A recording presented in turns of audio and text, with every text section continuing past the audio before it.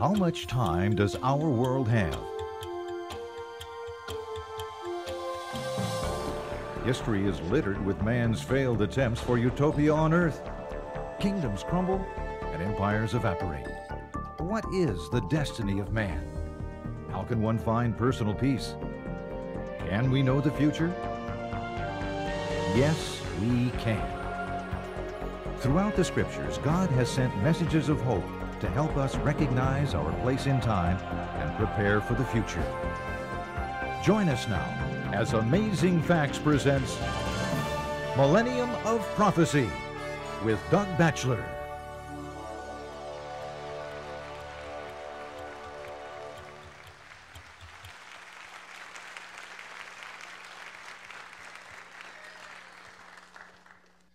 Good evening, my friends, and welcome to another evening of Millennium of Prophecy.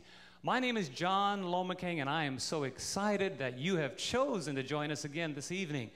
You know, we have just started this seminar. We have just scratched the surface, and the best is yet to come. I heard a story about a little boy who was reading a bedtime story late at night, and his dad kept walking by his room, hearing his son say, "If you only knew what I knew, if you only knew what I knew." And he wondered, it is so late, he should be sleeping by now, so he rapped on his door and said, "Son, what do you mean if you only knew what I knew?" And he said, "Dad, I've been reading a story about a bad bank robber going from town to town, robbing banks and throwing the deputy sheriff in jail. But at the end of the book, a deputy sheriff won and put the bad guy in jail. And then I went back to the bad guy and said to him, 'If you only knew what I knew. If you only knew what I knew.'" See, friends, the bad guy was going from one place to the next, thinking that his reign would never end, but finally it did. And friends, when he knew the end of the story, it was a good story to him. And friends, we have not yet gotten to the end of the story, so stay with us as we continue night to night here at Millennium of Prophecy. Before we go any further, however, I'd like to invite our audience to join me as we bow our heads this evening, inviting God's presence to be with us. Let us bow. Gracious Lord in heaven, we thank you so much for your wonderful word that is as a light, shining brighter and brighter as we see its words unfolding in our day. We pray that you'll give us stamina to come out night by night to enjoy this excursion through the Scriptures. Direct us as we open the Word and help our understanding to grow. We pray in Jesus' name. Amen. Well, friends, I'd like all of you to join me now as we welcome our speaker for the evening once again, Doug Batchelor.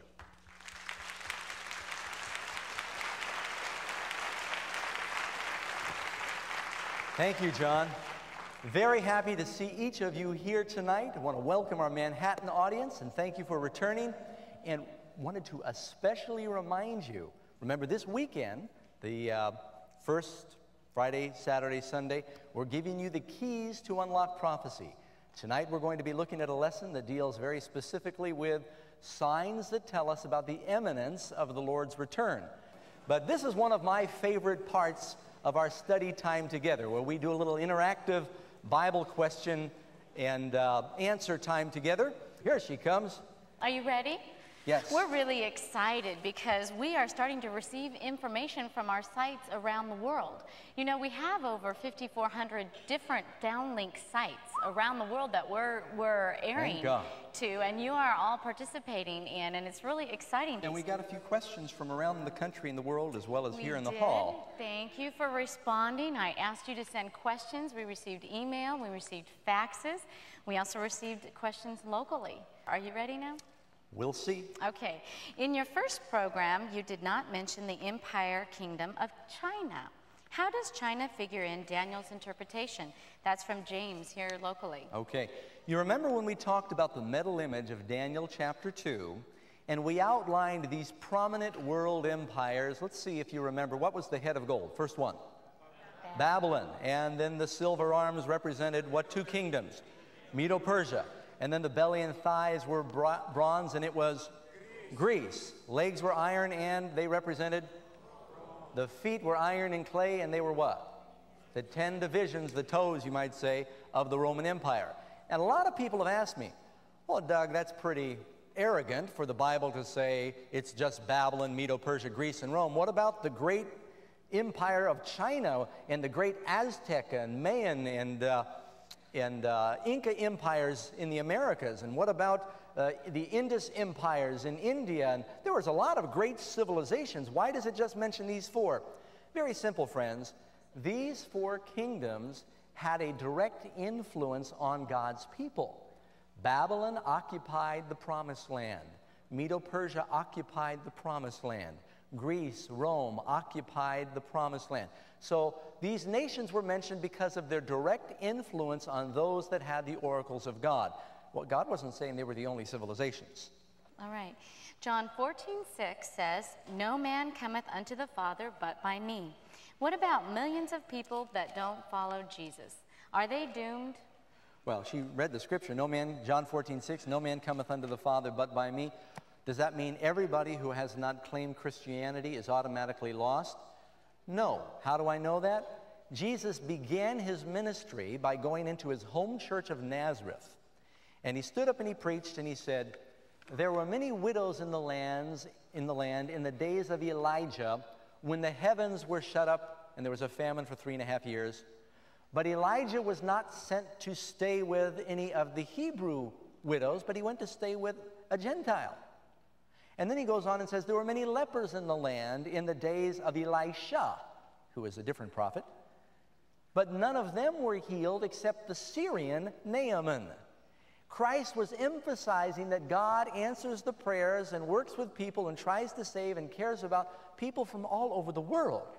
See, the reason that God gives the truth to his people, and I believe his people, especially in the Old Testament, were the Jews, and today I think it's spiritual Israel or the church, is that they might share salvation and the truth with the world, not to keep it to themselves. But the Lord judges people, Christ said, based upon the light that they've received. Jesus said, "If you did not see, you would have no sin. But now that you see, your sin remains." He goes on to say, "The servant that knew his master's will and did not do it will be beaten with many stripes," because he knew and he did not do it. "But he that did not know and did not perform his master's will is beaten with few stripes." Hebrews chapter 10, verse 26 says, "If we continue to sin willfully after we have a knowledge of the truth." See the difference? Yes. God judges us based upon what do we know. That means he looks on the heart. The Bible says man looks on the outward appearance, God looks on what? The heart. He looks on the heart. And so will there be people saved who maybe did not know about Jesus? Of course there will. But they're being saved by virtue of his sacrifice. Nobody gets to heaven except through Christ. Mm-hmm. Some people are going to get there. And I remember one time we were driving somewhere. We came up to the toll booth. And when we went to pay the toll, they said, "Go on through." We said, "What?" They said, "The people in the car ahead of you recognized you. They paid it for you." We don't know who paid it for us, but somebody paid it for us, and we were sure glad we could go through. Christ is the one who's paid the price for anybody who's saved. You understand that? Amen. But there'll be some people maybe who never heard about him, but they lived up to the light that they had. Our next question comes from Benjamin from the Bronx. Why is God's Spirit called the Holy Ghost? Do we believe in ghosts? That used to bother me too, talking to the Spirit as though it was a ghost. It made me think about Casper or something like that. But no, it's just an old English word, and this is maybe hard for our translators to translate, but there are something that we call ghosts, but they're not departed spirits. The Bible tells us, and this is in our next lesson, about fallen angels that haunt, they're called demons, fallen angels that haunt and torment and manipulate and spook people, okay? But they don't wear white sheets and flutter around. That's all just fairy tales and fables. The Holy Spirit, the word ghost and spirit there, they mean the same thing. It means the holy pneuma. The word pneuma is a Greek word for the holy breath of God, the Spirit of God. It's where we get the word pneuma, pneumatic tools. Pneumonia was supposed to be a problem with breathing. It was the breath of life. It's the Spirit of God. It's just another word for the same thing. Okay. Who is the Ancient of Days mentioned in Daniel 7, verse 9? Okay. You've got the verse. Daniel chapter 7, verse 9 speaks about this great judgment. And someone's wondering, who is this Ancient of Days? And it describes this being who is glowing, who sits as the great judge of the universe. It's God the Father, we believe. And the reason for that, if you keep on reading in Daniel 7, it says, one like unto the Son of Man came and presents himself before the Ancient of Days. Now, who is the Son of Man? How did Jesus refer to himself throughout the New Testament? As the Son of Man. And he's coming to intercede. Who is the advocate, the intercessor, biblically? It's Christ. He is coming before the Father. The Ancient of Days, we believe, would be the Father in Daniel chapter 7. Our lesson tonight is one of the most important in the series. It's called The Coming King. And we're going to begin, as we do, with a historical that helps us to segue into our study, dealing with a young king, Joash, and how he came to the throne. It begins with a coup, a military coup. There was a very aggressive general by the name of Jehu. You ever heard the expression, someone says, he drove like Jehu? The Bible says evidently he drove his chariot furiously. And in one day he overthrew and he assassinated the kings of Israel and Judea. Well, when that happened, the mother of Ahaziah, the king of Judea, when she found out her son was dead, she was so jealous for power, she did not want one of her grandchildren to be coronated in her place. Did something very ruthless. It's almost unimaginable. She executed all of her grandchildren. You know, I used to believe one of the strongest earthly emotions was that love of a mother for her baby. The older I get, I find out that the love of a grandparent is pretty strong too. This lady was very sick. You know who her mother was? You ever heard of Jezebel? The wicked queen of the northern kingdom. So she had a good teacher. And she killed all of the royal seed. She sent her soldiers before anyone could disobey, her personal bodyguards in, and had them butcher all of her son's children, her grandchildren. One of them managed to escape. The aunt of Joash and the nurse managed to take the little baby, he was 1 year old, and hide him in the temple of the Lord, where they kept him secured for 7 years. That's a long time to go to church, isn't it? He was there actually 6 years. He ended up being 7 years old when he came out. 6 years in the temple of the Lord. The high priest Jehoiada, who lived to be about 130 years of age, tutored him personally in how to be a good king, and from the Word of God. Finally, the time arrived when young Joash was about 7 years old. They decided it was time to present him to the people. They couldn't keep him hidden forever. And they got the soldiers, they notified them, they brought out the king's son, King David's heir, and they showed him to the people. And they said, set the soldiers about him, guard him. They blew the trumpets, and they anointed him as king there in the temple of the Lord. He came out. Well, Athaliah heard all the noise, and she heard all the ruckus. And she came in, and Jehoiada said, seize her, take her out, and execute her. The people rejoiced, the trumpets blew. Joash was surrounded with his armies, and he received his kingdom. She had ruled over the land 6 years. When he was 7 years old, he took control of the kingdom. Now, that's a very important number that's going to appear. You know, the Bible tells us that our high priest is Jesus, and that he is in the heavenly temple right now. And soon he is coming out. He's at the right hand of the Father in the heavenly temple. He is soon coming out of that temple, and the Bible says he's going to receive a kingdom. You read in Revelation that when he comes, he is going to execute the mother of harlots and all the false religious systems of the world that have opposed him when he comes. That's the Athaliah, so to speak, that you find in the book of Revelation. And her daughters, the Jezebel and her daughters, and he will take the kingdom. Now, friends, I'm going to share with you something called the 7,000-year theory. And this may take a few moments to explain, but once you capture this, you've been wanting to know something about the imminence of Jesus coming, and this is going to give you that information. Here, let me peel out a few extra notes that I had. I told you the birth of Christ was about 2004 BC, right?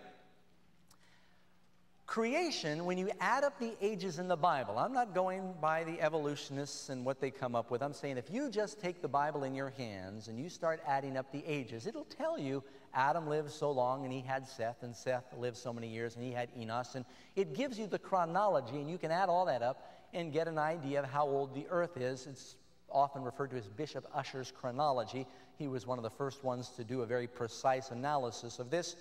When you add up the ages in the Bible, it puts creation at approximately 4004 BC. Now, if you've heard that date before, let me see your hands. I want some support here that I'm not the only one that's heard that date. It's just called Bishop Ussher's chronology. It's not any one denomination. It's accepted by most Bible scholars as a rough estimate for the time of creation. 2,000 years later, 2004 BC, Abraham was born. You've got 2,000 years from the creation to Abraham. Then you've got 2,000 years from Abraham to Christ. And what time was Jesus born approximately? 4 BC. Now, we don't know the exact date of his birth. I will tell you it was not December 25th. Don't get mad at me. But we've got a lot of biblical support for that. You write down a question or you fax one in, and I'll give you the biblical evidence that Jesus was not born the 25th of December.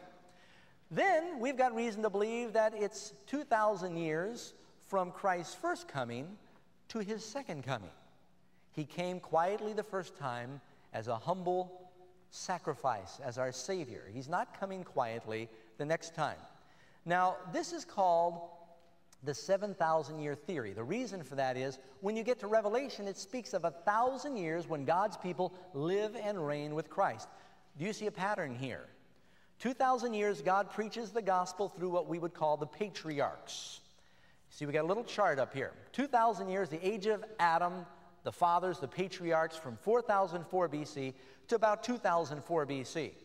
Then you've got the age of the Jews, the Israelites. Abraham was born 2004 BC, and you've got that age until 4 BC Christ is born, and that would reach to approximately 1997, 1996. And some of you are saying, well, it seems like he's late. Stay with me. Then you've got, the Bible says there's 1,000 years where we live and reign with Christ, 1,000 years of rest.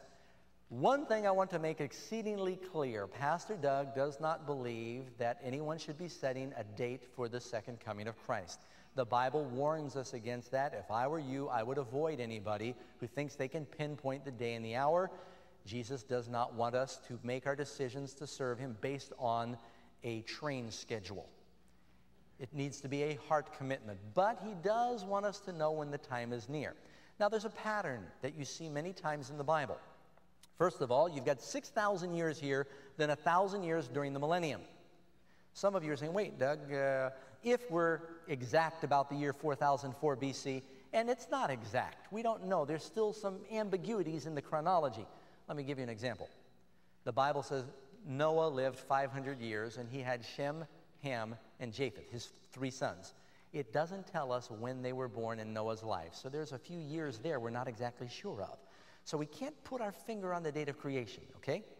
Something else that you need to keep in mind is the Bible teaches very clearly that there is going to be an apparent delay just before Jesus comes back. How many of you remember the story in the Bible where Moses went up the mountain to get the 10 Commandments? Do you remember that? How long was he on the mountain?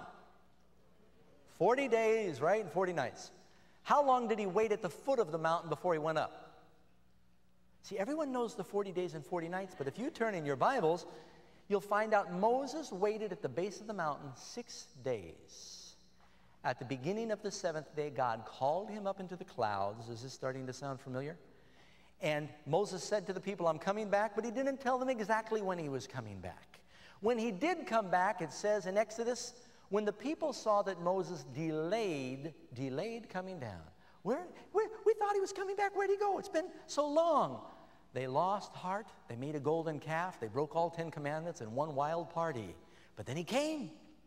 There was an apparent delay, but then he came.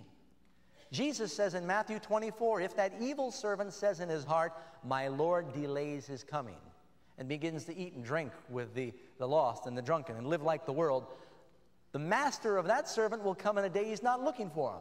He won't be ready. Some of you remember a parable in the Bible of the 10 virgins. It says, when the bridegroom, that's talking about the coming of the Lord, while he tarried, they all went to sleep. Friends, I'll tell you, if there was ever a time in the history of the world when the church was snoring, you can hear it now. We're living in this era of delay. You can also read the prophecy in Habakkuk where it says, though it appears to tarry, it will come. We're living in that window now, is my belief, friends. Right on the very threshold. The Lord is between inhaling and exhaling, and the next main event in the prophetic schedule is the coming of the Lord. Now, there's a few things left to happen we'll cover in future lessons. But there's a pattern here. Now, let me give you some stories in the Bible.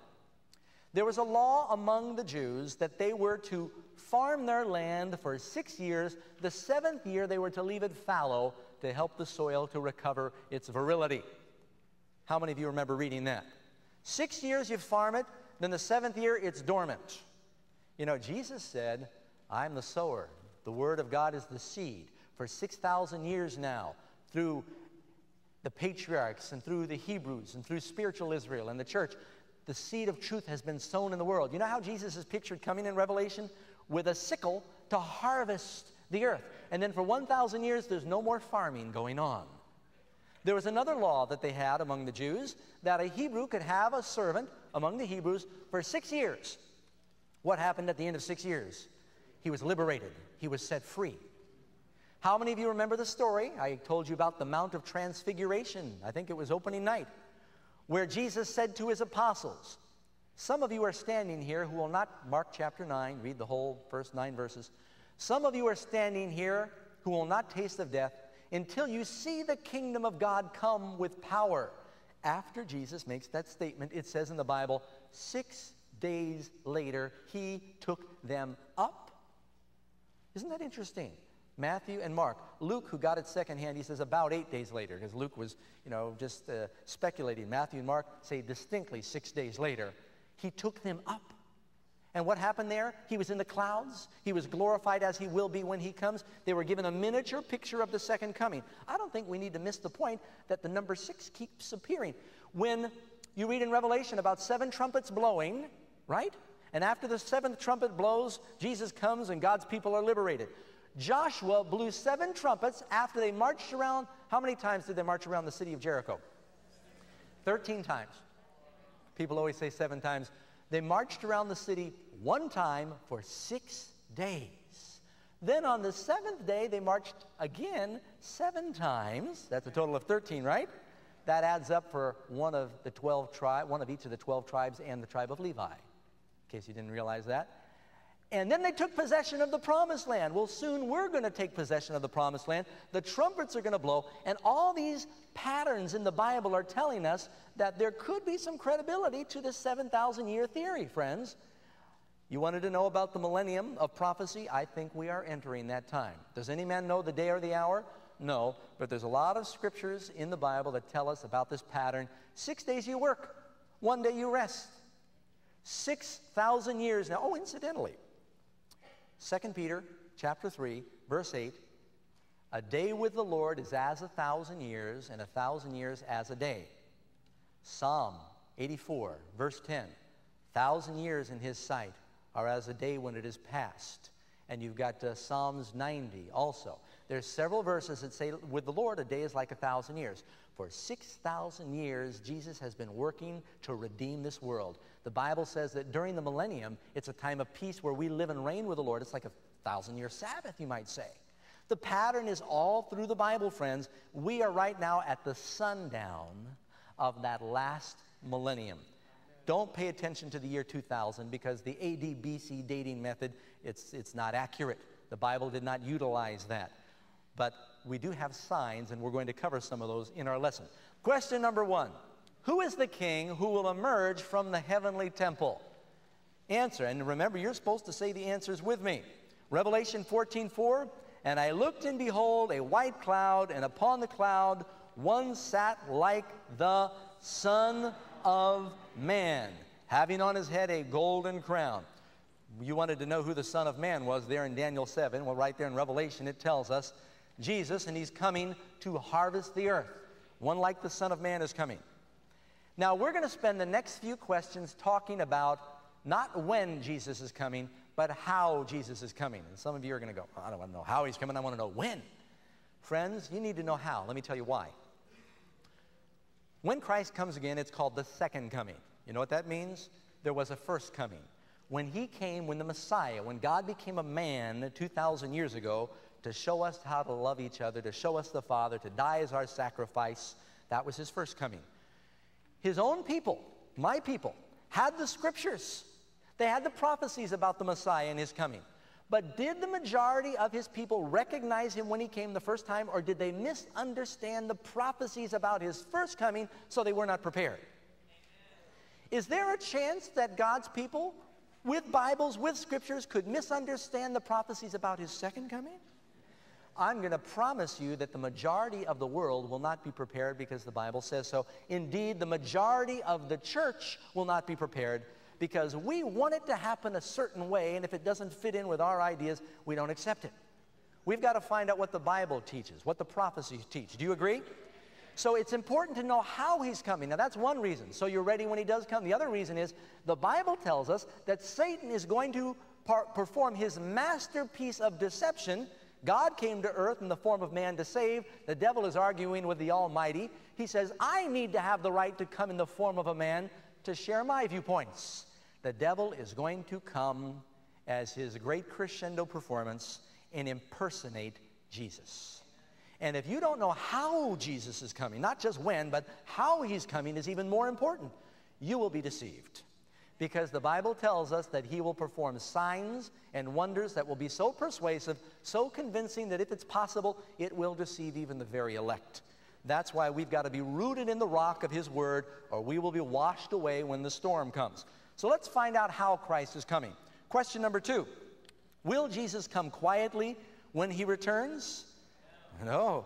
The answer says, for the Lord, and this 1 Thessalonians 4:16, for the Lord himself shall descend from heaven with a shout, with the voice of the archangel, and with the trump of God. Trumpet was the loudest thing they had back then, that man-made noise, a shout and a trumpet. Jeremiah chapter 25, verse 30.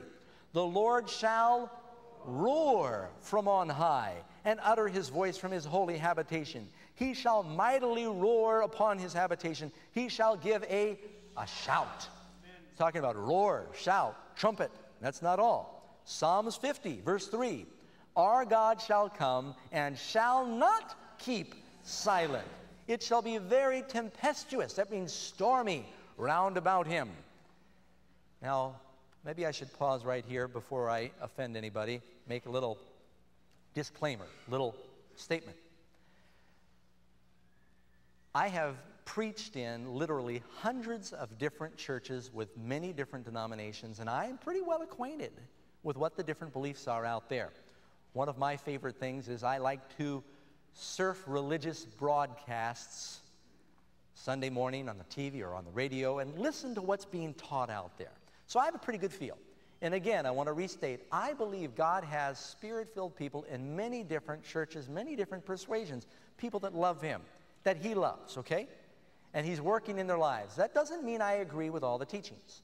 There is a very popular teaching that I don't think is biblical, that when the Lord comes, that the rapture is going to be silent and secret. I don't find that in the Bible. Stay with me now and see what you find. If you disagree with me, let's be agreeable about it. Does that sound fair? We're here as friends to study the Word. If you have a question, say, wait, what about this scripture, Doug? Write it down. I am not afraid. I promise I'll read any of these relevant questions and we will address them, okay? Does that sound fair enough? Do we agree to go by what the Bible says? Okay. Number 3, what other physical evidence will accompany Jesus' return? It says, and there was a great earthquake, such as was not since men were upon the earth, so mighty an earthquake and so great. Revelation 16:18. Now, is it just me, or have you noticed that earthquakes seem to be in the news a lot lately? Like this week, where I used to live up in the cave in Palm Springs, the rocks were shaking. 7 is a big earthquake. I live in California. I felt the earth shake before. I was on the telephone with a friend one time, and I had a basketball sitting up on the kitchen counter. And while I was on the phone, I started feeling seasick. So I feel something wrong with me. I feel dizzy. And then I noticed the basketball was seasick too. It was rolling around up on the counter. And I realized my whole house was moving. And I said to the person on the phone, I said, we're having an earthquake. How about you? And he was several hundred miles away. He said, no, we're doing just fine. Another time I was at a campground, a Christian campground, Northern California. And I was giving a Bible study to somebody. I had my Bible open in my hand, and I was actually pleading with someone regarding a point of biblical truth. Pretty soon the ground began to move. I felt it rolling like waves underneath my feet. And there was a bunch of these travel trailers, and I could see all the cars bouncing in the parking lot, and the kids were playing volleyball. These teenagers all started screaming. I tell you, it unnerved me a little bit. But you know what? I had a peace. I thought, Lord, if I'm going to go, I'm so glad I'm giving a Bible study right now. I want to be doing that when Jesus comes. But you realize that there have been 5 major earthquakes in the last 2 months over 7. Now the U.S. Geological Survey says we're not having any more major earthquakes than we normally have. The problem is now they're in populated places. Well, now if you were the Lord and you were trying to get mankind's attention, that's where you'd put them, right? You wouldn't put the earthquakes out in the middle of the ocean or, in the North Pole. You'd put them where it would get people's attention. Jesus said in Matthew 24, that is one of the signs of the last days. He said there will be earthquakes in diverse places. And people say, there have always been earthquakes. There were before Christ. It says it in the Old Testament. Jesus said there'll be wars and rumors of wars and plagues and earthquakes and natural disasters. But keep in mind, Christ, when he said that, he's talking about a confluence and a concentration of these things, a greater intensity. Now, I read a statistic that said that between 1900 and 1960, there was typically one major earthquake every 10 years. From 1960 to the present, there are now between 8 and 10 major earthquakes every year. Does that sound like an increase to you? It does to me. And the natural disasters. Well, I'll get to that in just a minute. And so a mighty earthquake is another sign of the event. Question number 4. Who will see Jesus when he returns? Just a few people? Some churches say he came quietly already, and nobody saw it. Only special people with special glasses saw him come. It's not what the Bible teaches. Matthew chapter 24, verse 30. Then shall appear the sign of the Son of Man in heaven, and then shall all the tribes of the earth mourn, and they shall see the Son of Man coming in the clouds with power and great glory. That great glory means brilliance. It's going to be something that nobody is going to miss. Go on here, and we'll read in Revelation chapter 1, verse 7. Behold, he comes with the clouds, and how many? Every eye will see him. Now, somebody always asks me this question. I'm going to get it in advance. Doug, it's a round world. The world's round. How can every eye see him at the same time? It doesn't say at the same time. It says every eye will see him. And as the Lord sweeps around the circle of the earth and he vacuums up those that are ready, everybody's going to see him. And he'll take them back to glory, okay? It doesn't say they all see him simultaneously. Unless, of course, CNN has their cameras trained on the event when it takes place, and then maybe everyone will see it at the same time through satellite. Number 5. Who will be with Jesus when he returns in the clouds? Is he coming back alone? No. Matthew 25, verse 31 tells us, when the Son of Man comes in his glory, and all the, how many? No, how many of them? All the holy angels with him, then shall he sit on the throne of his glory. Now think about this, friends. When Christ rose from the dead, one angel came and rolled away the stone. And the Bible tells us in the book of Matthew, the glory, the brilliance, the charisma of that one angel made 100 of the bravest Roman soldiers fall down in shock like dead men. And then they revived their senses and fled in terror from the presence. One angel. You know how many angels there are? Well, you've heard of guardian angels. How many people in the world now? 6 billion. They say more than 6 billion now. And we believe the Lord's got at least 2 good angels for every 1 evil angel. So let's say 12 billion. That's a conservative estimate. Can you imagine what it would be like if 12 billion angels filled the heavens? You think someone's going to say, hey, did you see the angels come yesterday? No, it's not going to be like that. All the holy angels. The Bible tells us in the Old Testament, one angel of the Lord went through the camp of the Assyrians, and 185,000 soldiers were executed in one night from one angel. Number 6, what will the brightness of Jesus' coming do to the living wicked? Answer, 2 Thessalonians chapter 1, verse 7 and 8. When the Lord Jesus shall be revealed from heaven with his mighty angels in flaming fire, taking vengeance on them that know not God. Now I want to pause right here for a second. The Bible says Christ left in the clouds and he's coming in the clouds. Those clouds, my friends, are not clouds of H2O vapor. They are clouds of angels. Light. The Bible says when he ascended to heaven, he was received up in these clouds, and it's clouds of light of angels. You need some proof text. You go to Revelation chapter 20, and it says, the wicked cover the earth like a cloud. The Old Testament writers and the New Testament writers sometimes talked of a crowd of people or a crowd of something as a cloud. And so the Lord was received up into these clouds of light, and they were angels. He's coming in clouds of angels. He's not coming in water clouds, okay? Second part of this is 2 Thessalonians chapter 2, verse 8.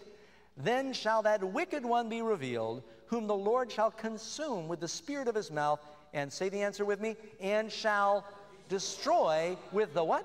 The brightness of his coming. That's why, friends, you need to have your heavenly sunglasses ready on your heart, or you will not be able to endure the brightness of his coming. It's going to be brighter than anything that we can explain. Question number 7. What will happen to the righteous who are dead at the second coming of Jesus? Now, biblically, there are two kinds of dead people. The saved and the lost. Okay? Jesus said, if you're not with me, you're against me. The Bible says the hour is coming in which all that are in the graves will hear his voice. They that have done good, the resurrection of life. They that have done evil, resurrection of damnation. The Bible speaks of two separate resurrections. Who is in the first resurrection? 1 Thessalonians chapter 4, verse 16 tells us, the dead in Christ shall rise first. Now, wherever you've got the number first, it's a sequential number. Somewhere you've got what? The second. If you want to know when the second resurrection is, you jump to Revelation chapter 20. It says, blessed is the one who's part of the first resurrection. The rest of the dead, who would that be? If the dead in Christ and the righteous rise first, who are the rest of the dead? The lost, the wicked. It says the rest of the dead do not live until the 1,000 years are finished. So that's the second resurrection. You want to make sure that you're in the first resurrection. Am I right? Number 8. At this point, what happens to the living and resurrected saints? Answer, the dead shall be raised incorruptible, and we shall be changed. Those of us who are alive and remain, and I believe there are many of you here who will not die of old age. You notice I didn't say you won't die. There's going to be a time of trouble, and some may die.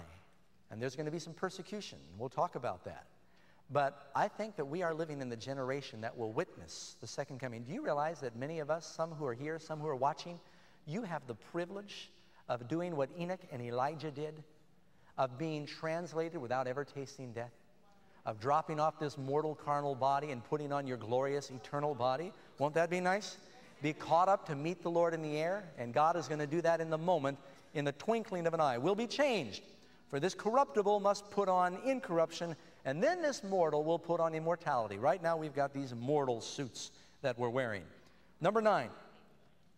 After being changed, what happens to the righteous? Those that are alive, 1 Thessalonians 4:17. Then we who are alive and remain shall be caught up. That's what the rapture means. We are caught up together with them, the resurrected saints, in the cloud. See, friends, when Jesus comes and the dead in Christ rise, we're going to go to heaven together in a grand, glorious procession. You know, there's all these comics and cartoons about Peter guarding the gates, and he's got his computer and he checks people in one at a time like a hotel clerk. You know, that's not the picture in the Bible. The picture in the Bible is a grand, glorious, brilliant procession where we together go back to that city of God. Amen. That's going to be wonderful, friends. Number 10. Now, I want to spend a little time on this because it's often misunderstood. What solemn warning does Jesus give about his second coming? Answer, Matthew 24, verse 5. For many shall come in my name. Now, does he say a few? Many means many. Many will come in my name, saying, I am Christ, and shall deceive many. Few is the minority, many is the majority. That tells us the majority will be deceived. Now notice, it says, they'll come in my name, saying I am Christ, and deceive many. That scripture can be understood two different ways. First of all, there are a lot of religious leaders that come in the name of Jesus. They say, I come representing Jesus. They're not saying they are Jesus. They come in his name, but then they deceive people. You got that? So that's one way you've got these false representatives. Then, of course, you've got the kooks who say, I am Jesus, right? And, you know, and it's really sad. This is Jim Jones, of course, who started out, he used to go to church, and he was involved with the Methodist church, which is a good church, preached, but then something happened, and he started wanting to branch out on his own, and pretty soon he got away from the Bible. I baptized a young lady that was in Guyana. She left just before the congressman came down, and they all committed suicide, and they killed the congressman.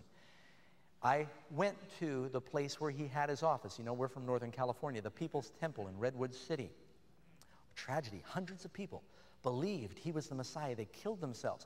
This girl that I baptized, she said the Lord saved her just in the nick of time from that situation.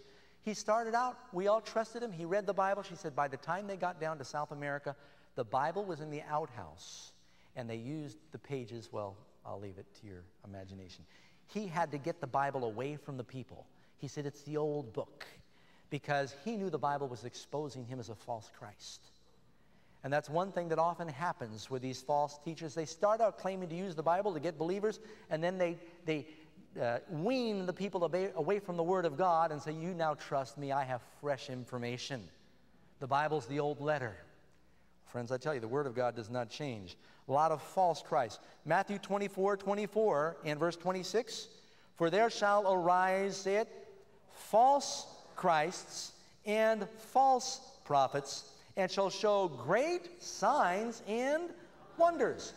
Now, if somebody appears claiming to be Jesus, and they look like Jesus, and they're very nice, and they quote the Bible, and they're doing signs and wonders and miracles, how are you going to know that it's not Jesus? I'll tell you one very simple litmus test you can apply. The Bible tells us when the Lord comes back next time, his feet don't touch the ground. We are caught up to meet him. So any character walking around on this terrain saying, I'm Jesus, you need to watch out for. If they manage to come with 10,000 times 10,000 angels, then you would think that maybe this is Jesus, right? But if they're coming down again next time, he said, I already came down on your level. Next time you're coming up to my level, right? He came down to us once. He said, next time we go up to where he is. He came quietly. Next time he's not coming like a lamb, he's coming like a lion, right? So if somebody's walking around saying, yes, I'm Jesus. Oh, and incidentally, I met one once. Now, I told you I used to live up in a cave, and later this week I'll give you the whole story of my testimony. I've got some pictures you'll enjoy. Right after I read my Bible up in the cave and I accepted Jesus, I was a baby Christian. I had a lot of things mixed up. I did not know the Bible like I know it today. I knew a little bit because, you know, all I did up there was read the Bible. I lived like a hermit for a year and a half. And one day into my cave yard, such as it was, this gentleman came hiking. I used to run into hikers every now and then. And he had, you know, green eyes and shoulder-length chestnut hair, beard, mustache, olive skin. He was about 6 feet tall. And hi, hello, how are you? He came and he sat down to catch his breath a little bit and introduced himself to me. He said his name was Michael David Harper. And he said, that's my earthly name. But I, in fact, am Jesus. Well, that really sent my emotions spinning because, first of all, I thought, I'm up here in the mountains alone with this lunatic. Secondly, I thought, well, he does kind of look like the pictures I've seen. If it is Jesus, I don't want to insult him and call him a nut. That'd be the worst thing in the world you could do, right? And so, you know, I'm just being honest. These are the things that were going through the mind. I thought, and if he is Jesus, I've got a lot of questions. But my first question was, I said, well, I don't mean to be disrespectful, but the Bible says that you're coming with the angels and there's going to be a shout and it's going to be, he said, that's when I come generally for everybody. He says, but I'm coming quietly for certain select few first. The guy knew his Bible, you know, and he was quoting scripture back to me, and at first it really had me unnerved. But after he stayed with me for about 3 days and ate all my food and didn't help clean up at all, I knew Jesus wouldn't do that. Eventually, I had to evict Jesus from my cave. He was really a slob, too. And then I ran into him in town, and he had managed to find an apostle. There was this tall, skinny hippie following him down the streets in Palm Springs saying, "This is Jesus." He found a believer. I felt much more relieved a few days later when I saw him again, and he was missing one of his teeth because he got drunk and got into a fight, and they knocked one of his teeth out. And I knew that Jesus has all his teeth, right? We all know that. And so then I knew it couldn't be Christ. But those aren't the ones that worry me. The ones that worry me is when Satan and his representatives impersonate Christ, because it will be very convincing, and it says they will do great signs and wonders, so that if it's possible, the very elect might be deceived. But what's going to keep us from being deceived? Coming to this seminar. Finding out what the Bible really says. Did I miss the second part of number 10? Okay, let's get Matthew 24. Inasmuch that if it were possible, they should deceive the very elect. If they say unto you, behold, he's in secret chambers, believe it not. You know, we had David Koresh and Jim Jones and the leader here of Heaven's Gate. They were waiting for a comet to stop and pick them all up, and they drank a lethal potion, and they've got the group, another group in Canada and Switzerland, these cults. And I'll tell you, friends, there's no shortage of deranged and dangerous religions out there. Am I right? Jesus makes sense. His religion will save you, not kill you. He came to keep you alive. He wants you to use your head. He does not want you to follow blindly. Are you aware of that? That's why we're operating this seminar this way. God says in Isaiah, come now, let us reason together. God gave you a brain. He wants you to think for yourself. I don't want anybody following me. I am already intimidated that my kids are starting to act like me. That frightens me. I don't need any disciples following me. I'll be grateful if I can make disciples for Christ. Amen? And so I want to point you to God and to His Word. Number 11. What will prevent the righteous from being deceived? What's going to keep us straight? Isaiah 8, verse 20. According to the law and the testimony, if they speak not according to the Bible, this word, this is the law and the prophets, the law and the testimony, the New and the Old Testaments, the Word of God. That's how we're going to measure whether or not they are genuine or counterfeit. And incidentally, you know, of course, that if you're going to make a counterfeit bill, you don't make a $4.50 bill. You're not going to pass that off. To be counterfeit, you want it to resemble the genuine as closely as possible. Satan has been preparing his final act for 6,000 years now, and don't underestimate him. That's why you are going to have to go by the Word of God and not by your senses, not by what you hear, not by what you feel. So many people say, oh, but it feels so good. If what you feel is in conflict with what the Word of God teaches, what are you going to follow? The Word of God is the only safe thing. When Jesus was in the wilderness, hungry, and the devil said, you can turn these stones, and the stones probably looked like loaves of bread out there on the sand. You can turn them into bread. He felt like doing it. But he didn't go with his feelings. He said, it is written. You know how this world got into the mess we're in? Because when Eve looked at the forbidden fruit, she said it smelled good. It was desirable. And it appealed to her. But God said in His Word, do not eat it. She went by her feelings and her senses rather than the Word of God. And that's how we all got into this mess. Number 12. Would it be safe to even just go see a false Christ? If he's meeting at a stadium somewhere someday and you say, well, I'm not going to believe, I just want to check it out. Is that safe? You're venturing on enchanted ground when you do that, and it is very dangerous. Don't try to engage the devil. It says in Matthew chapter 24, verse 26, therefore if they say unto you, behold, he's in the desert, go not forth. You do not even want to go and look. It's not safe. Number 13, what can we know about the time of Jesus' return? Answer, Matthew 24, verse 36. But of that day and that hour knoweth no man. Anytime somebody comes up to you and they say, look, I've got it all calculated. There's a radio preacher and several others have tried to pinpoint it and they experience massive embarrassment. Don't try and pinpoint a day or hour because no man knows that. But can we know when it's imminent, when it's close? Yes. Matthew 24, verse 33, Jesus tells us, when ye therefore shall see all these things, know that it is near, even at the doors. Can we know when it's close? Yes. Is it going to be a secret? No. And that brings us to our next question. Number 14. Soon there's going to be a trip the Lord is going to make through the galaxies. There's heavenly preparation being made right now. And all the world is going to know when it happens. And our question number 14. What will the angels do at Jesus' second coming? Matthew 24, verse 31. His angels shall gather together his elect from one end of heaven to the other. He's got his people all around the world. Do you see that? Isn't that what it's saying? From the four corners of the earth. Now, I want to talk a little bit about this before we move on. There is going to be a time of trouble before the Lord comes back. There's been a lot of speculation. Does this great tribulation take place before the second coming? Does the second coming take place in the middle of the great tribulation, or does the second coming take place after the great tribulation? And there are a lot of good Christians that believe what they call pre-trib, mid-trib, post-trib. These are churchy words they use to describe when is the tribulation in relation to the second coming. I believe very clearly that the Bible teaches that the tribulation takes place before the Lord comes. A lot of dear people think that what's going to happen is that they'll be walking down the streets or driving a car or flying a plane, and bingo, they're going to all disappear. And life's going to go on here on earth, and then the tribulation comes.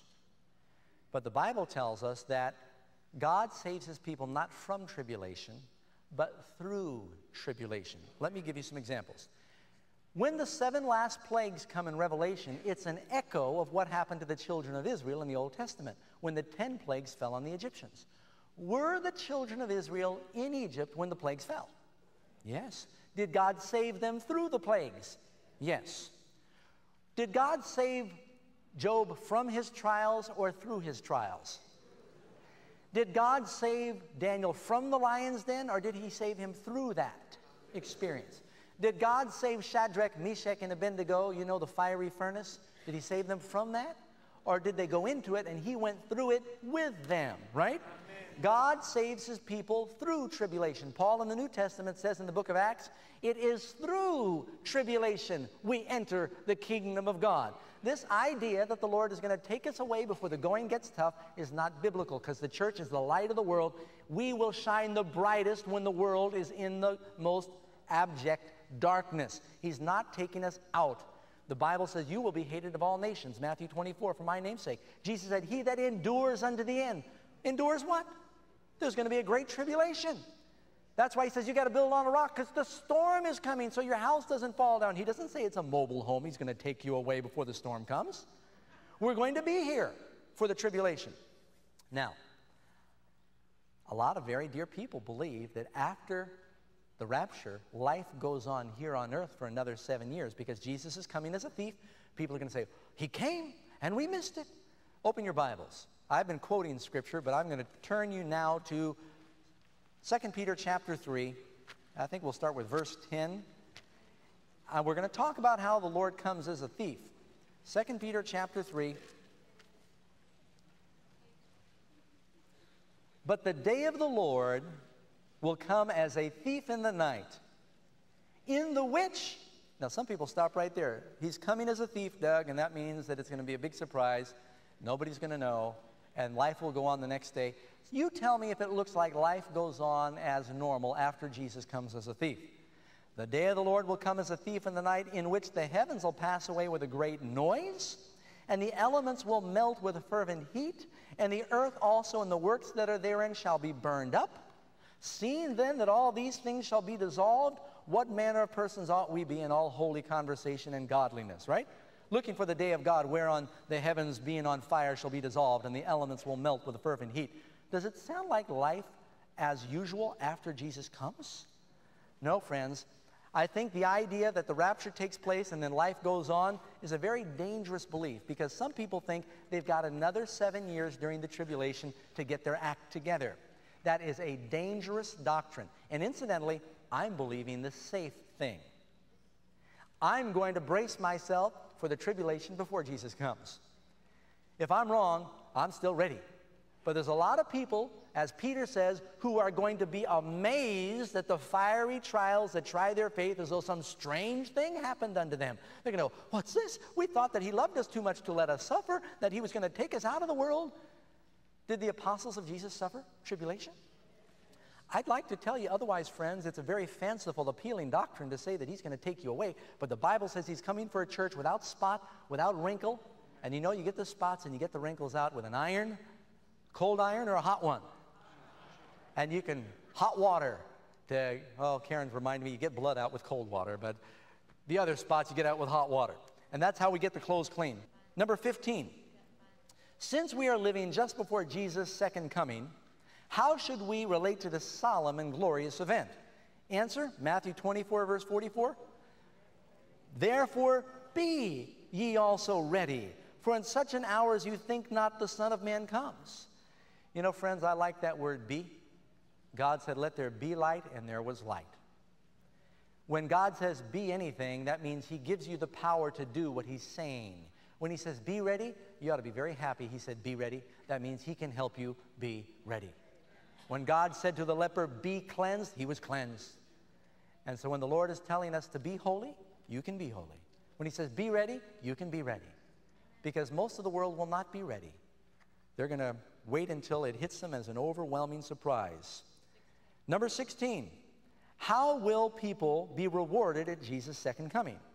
Behold, I am coming quickly, and my reward is with me to give every man according as his work shall be. Now, wait a second, Pastor Doug. I thought we were saved by grace through faith. We are saved by grace. But the Bible's very clear that your behavior is in the judgment. We are judged by our works. Your works demonstrate whether your heart has been saved, whether you've been changed. If a person says, Lord, Lord, and they don't listen to him, Jesus said they're liars. And so they'll be rewarded according to their works. Number 17. What will the wicked say when Jesus returns? Now, this is a long one, so stay with me. And the kings of the earth, and the great men, and the rich men, and the chief captains, and the mighty men, and every bondman, and every free man, they said to the mountains and the rocks, fall on us, and hide us from the face of him that sits upon the throne, and from the wrath of the Lamb. For the great day of his wrath is come, and who shall be able to stand? Who shall be able to stand? I'm glad that the Lord is going to give us the power to stand through that time. Number 18. What will the righteous say when Jesus appears? Isaiah 25, verse 9. They'll say, lo, this is our God. We have waited for him, and he might, he could, he may, he will save us. That's good news. And we will be glad and rejoice in his salvation. Number 19.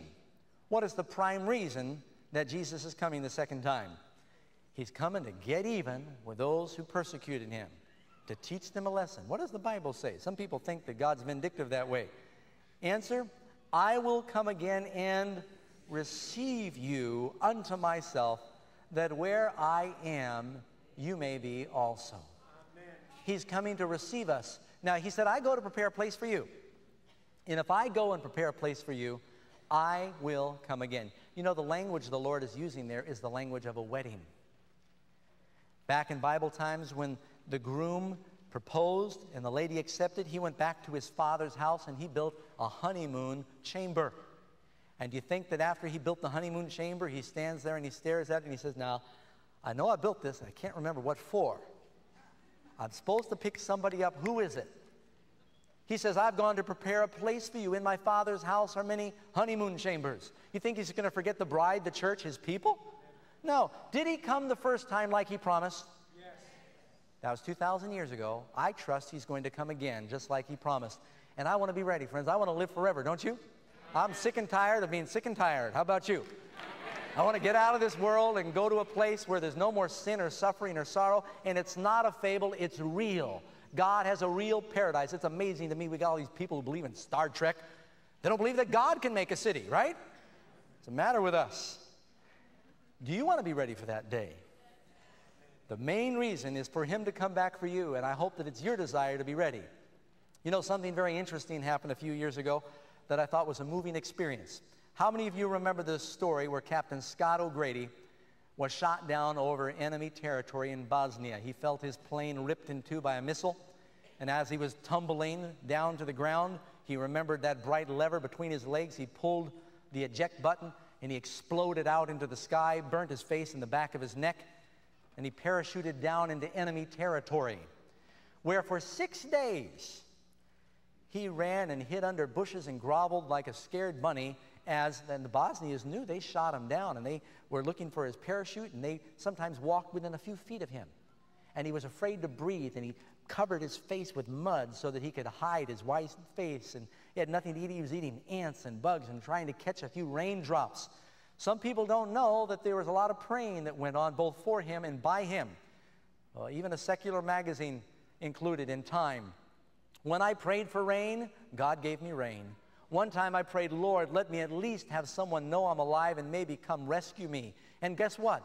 That night, Tio, which was the name of one of his fellow officers, came up on the radio right after he prayed. At that moment, O'Grady knew his ordeal was coming to an end, that God was going to rescue him. What he didn't know was the preparations that were being made behind the scenes.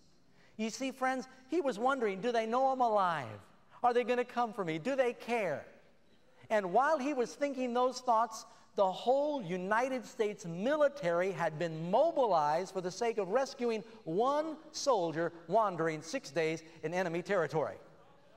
They had 40 airships in the air. They were using satellites. They were getting the help of other military from other nations. And he was wondering, will they come for me? And they executed a flawless rescue plan. They put their lives on the line, and they sent that whole army to come and to save that one soldier, all for one. Some people think, maybe God's forgot about us. Oh, don't you believe it, friends? His army is making preparation even now to come and to rescue you. This planet has been kidnapped. God's people are living in enemy territory, but he's not forgotten about us. He is coming. He is coming soon. We don't know the day or the hour, but we know that it is soon, and he wants us to be ready. John, I want you to sing the first verse of that song.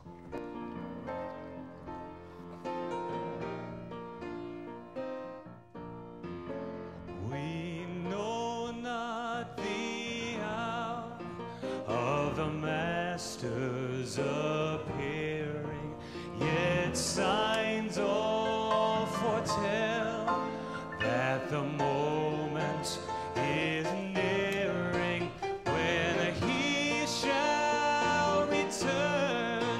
It's a promise most cheering, but we know not the hour. He will come. Let us watch and be ready. He will come. Hallelujah, hallelujah. He will come in the clouds of his Father's bright glory, but we know not the hour. Yes, we know not the hour.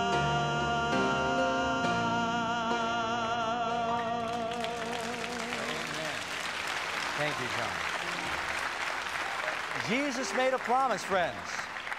He said, I will come again. There is nothing more important than being ready for the climax of the greatest event in all the cosmos, sin and suffering will be eternally dealt with. Jesus is coming for those who believe in him, who are ready. No matter what your past has been, he can get you ready. Friends, don't forget, the Lord brought you to this program. When's our next meeting? Tuesday, we're going to talk about why is there sin and suffering, and how long is that going to last, and when is it coming to an end, and where the devil came from, and answer so many of these questions. Don't forget, friends, keep us in your prayers. God bless you. If you want to be ready, stand with me as we close with prayer, and I'll say good night to our international audience.